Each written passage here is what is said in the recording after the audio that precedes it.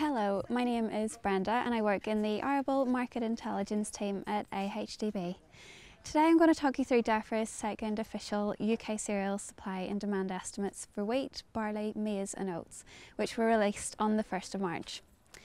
So the latest estimate is the third for this season, following the AHDB early balance sheet in October and Defra's first official forecasts back in December. Key headlines from this update are that continued domestic demand for wheat has pushed prices to import parity in many areas. This potentially leaves the market open to further volatility, considering that the surplus available is now pegged at a 3-year low. For barley, we've also seen the exportable surplus cut, mainly due to lower availability.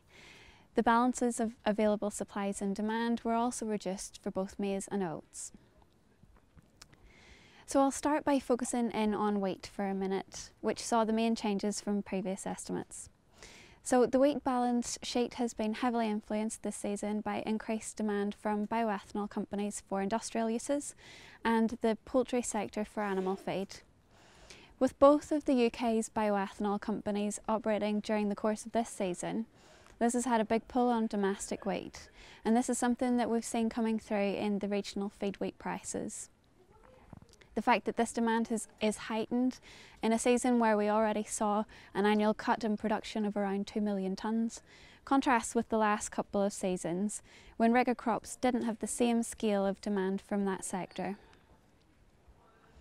As I mentioned, the poultry sector is another driving force behind feed wheat demand this year, particularly for broiler diets. Production of both sheep and other sectors' feed demand has also been stronger this season, but with poultry diets comprising of around 60% of wheat, growth in this industry affects this commodity more so than other grains. In addition, an increased appetite for wheat rather than maize for distilling has contributed to the squeeze in the wheat balance sheet. With operating stocks required by processors from the 1st of July through to the new crop was usable, estimated at 1.6 million tonnes, plus the fact that we now know that exports for the first half of the season were almost 1.1 million. This means that from the 1st of January, only 393,000 tonnes was available for exporting until June, or to be carried forward as free stock. Overall, barley demand was unchanged on the previous estimates in December, with very slight reduction in human and industrial demand, offset by a similar increase in animal feed demand.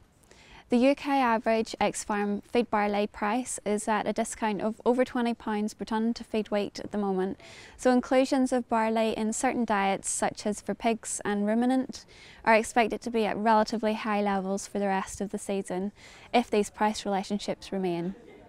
The outcome for the barley balance sheet is a lower surplus at 1.7 million tonnes. Considering that exports during July to December totalled 667,000 tonnes and the minimum operating stock is estimated at 760, we're actually left with just over 1 million tonnes of a surplus. And this could be used for exports during January to June or to be carried as free stock into the new season. Finishing with maize and oats, only small adjustments were made to both balance sheets. Both saw their exportable surpluses revised downwards. Increased usage of maize for bioethanol production, but lower demand from the animal feed sector took projected imports down slightly, and continued very strong demand by oat millers features again this season. So, as we move towards the last quarter of the season, attention turns to what the potential opening stocks positions might be for 2017-18.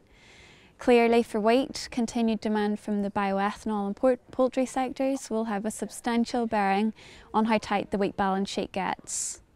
Looking at the fact that new crop values are lower than old crop prices at present, there isn't that incentive anymore to carry old crop into next season.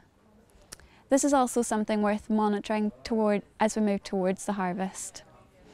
We'll be focusing some analysis on the old crop transition into the new crop year over the next few months, so keep up to date with this at the AHDB Markets website.